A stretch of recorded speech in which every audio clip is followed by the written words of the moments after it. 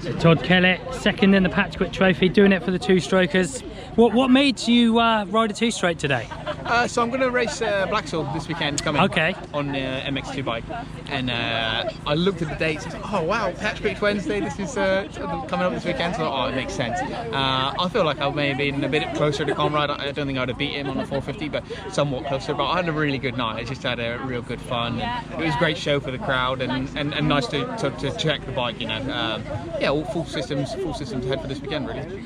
Yeah, and like you said, the Wednesday meetings, it has a complete different vibe, doesn't it? It's so chilled out, it's so relaxed.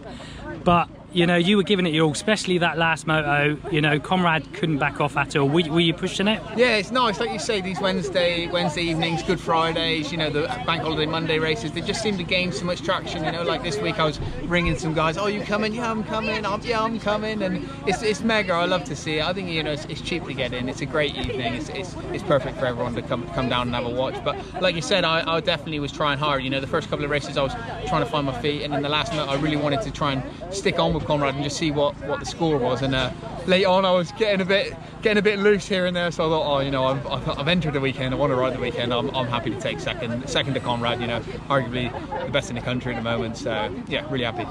Cool. And going into Blackpool, any expectations? Because I was thinking about this earlier, and I say, are you going there to have fun? But you love what you do. You love the job. Yeah. Like so you're always there to have fun, but you're a competitor. So whenever I get on a two-stroke, I'm just like grinning ear to ear. So I'm happy to ride that, and it's just nice to ride in the UK every now and again, because I think it's quite quick for people to forget that I can still ride a motocross bike, you know, and I still do a bit of motocross. I do a lot of French international motocross, which is great, and yeah, I'm going to go for the best job. But those guys are on form at the moment. I think arguably MX2 is hotter than MX1, so it's not going to be easy, that's for sure.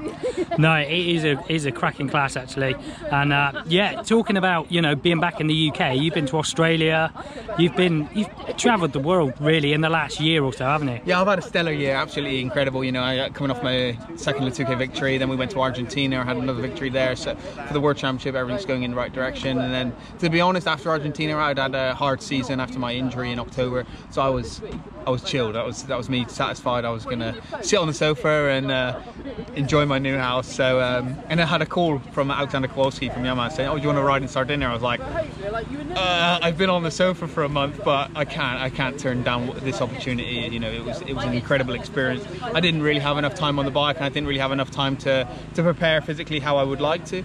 But it's really difficult now. Everything's so specialist. You can't dabble at this. You can't do beat races and MXGP. So I was at ease with where I came. I was in the points, which is great for me. I'm really pleased with that. The team treated me phenomenally. And then, like you say, after that, I've just been going here, there, and everywhere. Lots of French international races, which is great because I've got a really nice following now in the north of France, and it's good to see those guys. And then moving on to Australia, it was an incredible journey, crazy race. Unfortunately, it rained the whole time we were there, but it's obviously their winter, so it was always going to be that way. But I had fun. I didn't take too many chances. You know, the problem with these races, when you're going here, there, and everywhere, you can't push the envelope. You know, my priority is to win the World Championship of Sound. Cool, so that is the goal. How many more rounds of that? Obviously Western is one of them. Yeah, so unfortunately Western is the next race, and unfortunately that is going to be the first round of the French Championship the same weekend. So as it stands at the moment, I'm completely up in the air what to do, and ultimately that's going to determine what Yamaha want me to do. But yeah, we have Western would be the next one, and then we go to Italy, and then we go to Portugal, and then the final round will be in the south of France in Hossegor in December. Cool. So obviously, you know, if you can get the job done, another few tough rounds. Obviously, every beach race is hard. Yeah. What is the goal for you? Because there's not many things you haven't done. What you know, going forward, you're still a young guy. What is the goal going forward? You know, where do you see yourself? Say 3 years. Where do you see yourself? So I've just recently signed a contract with Yamaha France, Yamaha Europe for another 3 years to race the World Championship and the French Championship beach racing, and that's I'm quite satisfied with that. You know, I'm making enough money that I can afford to get by. I'm at ease with that, and ultimately I would have a big passion to go to Dakar, but the problem with Dakar at this current state of time is you're either making really good money or you're paying really big money. So there needs to be a transition period, and that is definitely not an easy transition. A good friend of mine, Adrian Van Beveren, he made the transition, and he actually won his last Le 2K just after finishing a 5th at Dakar. So it's something to look forward to. Obviously, currently Yamaha don't have a rally team, so that's another complication because I've got a great relationship with Yamaha and I'm very loyal to them. So we'll see. At the moment, I'm really pleased and proud with what I've achieved and how things are going.